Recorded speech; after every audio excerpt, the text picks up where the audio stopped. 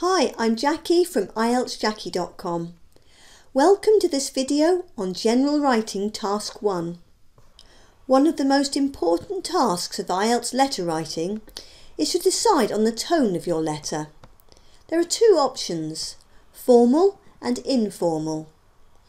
If you get this wrong, you'll get a low score for task achievement, which makes up 25% of the total mark. This lesson will help to ensure that you get it right. The tone is determined by the person you are writing to.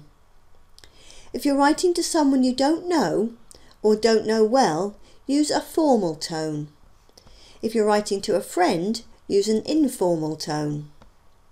You'll use different language and a different style of writing depending on who you're addressing. Follow this rule and you won't go wrong. If the question includes the word friend, use informal language. If the question does not include the word friend, use formal language.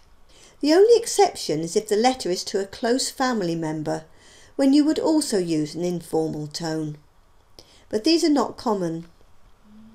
Occasionally students get confused by a letter that's to a friend but of a serious nature, such as informing them of a sad event.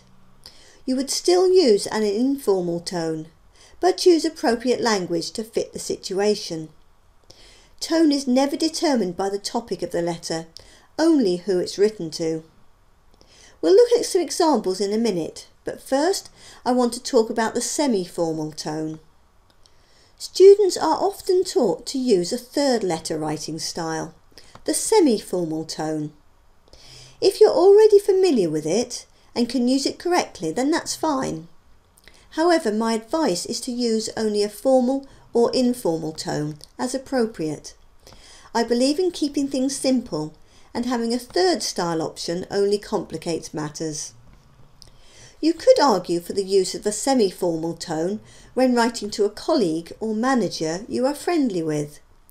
However, for your letter writing test, assume that they are not friends and write a letter in the professional style, that is, an informal tone. The other situation that can be confusing is where the person you have to write to is a neighbour. Again, you can assume that you do not know them very well and keep the letter formal. If you follow the rule of only writing an informal letter when the question contains the word friend, you'll be fine. So, let's look at some sample questions and decide which tone and style we should use for each. Pause the video and read through the 4 questions on this slide and the next. Decide whether you would write a formal or informal letter for each one. Here are the answers. Questions 1 and 4 require formal letters, as they're written to people you do not know, that is, an accommodation officer and an event organiser. Questions 2 and 3 require informal letters, as they're written to friends.